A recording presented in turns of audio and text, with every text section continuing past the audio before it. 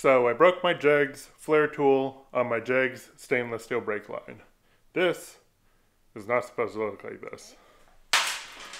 And this is not supposed to have a crack in it. Hopefully you can see that. So now I need to fix it. To fix it, I bought a big old bolt.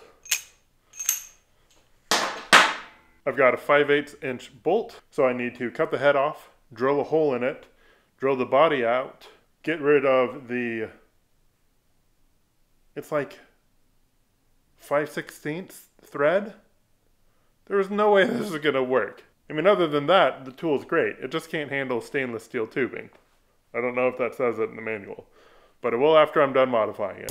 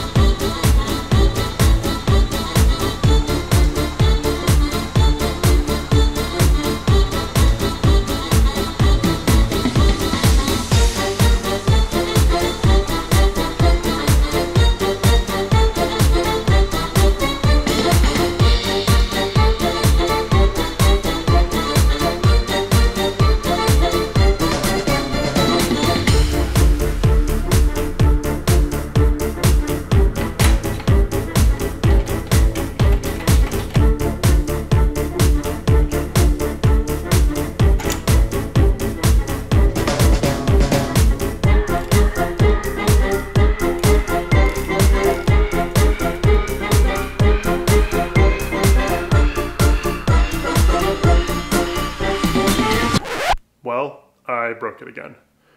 Maybe using a grade 5 bolt wasn't the best idea, especially when you put a hole directly through the middle of it. It broke at its thinnest point, probably because I had the hole slightly off-centered, and again, because this is grade 5. So let me show you what I did to get the last flare done. So I use a grade 5 bolt again, and I just use a nut on the other side.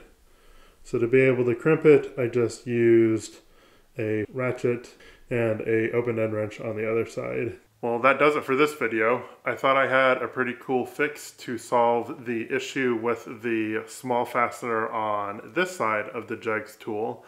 I mean, it didn't break, the other side broke. But I completely blamed that on my abilities. If I had a mill, I would have been able to locate that better. If I was able to get a longer bolt to begin with that was grade 5 instead of this, it would have been better. If this hole was a little bit smaller, so it was more of a press fit on the pin, that would probably have helped too. But regardless of all that, I will come back and I'll modify this to use the handle again. This bolt just needed to last me for one more flare to finish flaring all the brake lines. The tool works great as far as inside of here. The other thing that was probably not helping my situation is I was using stainless steel, and I was also doing the DIN flares, which seemed to be a little bit tougher on this. Doing the 3/16 American flares didn't really have any issue, but using that DIN flare was just a little bit more pressure on this. It's a great tool. I highly recommend it. I think that's it for this one. Thanks for coming along. I thought this was going to end a lot different than it did, but I started off with a broken tool and I ended the video with a broken tool. But it was completely my fault. I was definitely pushing this tool past its capability. If you use the inexpensive brake lines, this tool will work great, so keep that in mind. If you do plan on using stainless brake line, be prepared for a broken tool. Anyways, thanks for following along. I hope you enjoyed the video, and I will see you in the next one. Bye.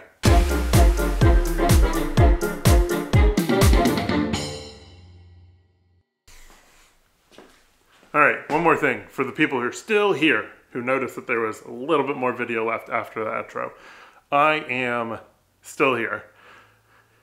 I've been working on a project for the last 9 months, and I'm getting very close to getting it done. And once that project is done, I will be back on the Toyota putting the frame. I haven't forgot about the truck. I haven't given up on the truck. It's just, I started a project in July that I was much more excited about. I am very close to getting it finished. And once it's done, I will be making a video series of it. I have over probably 100 to 120 hours of video that I've been taking of this project.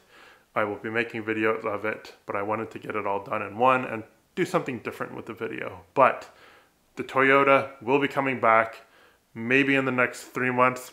I'm not making any promises, but I haven't forgotten. I am going to try to start making little videos like this more. I have a couple ideas in my head that I'm working on, but I'm still here. Thank you for tuning in. Bye.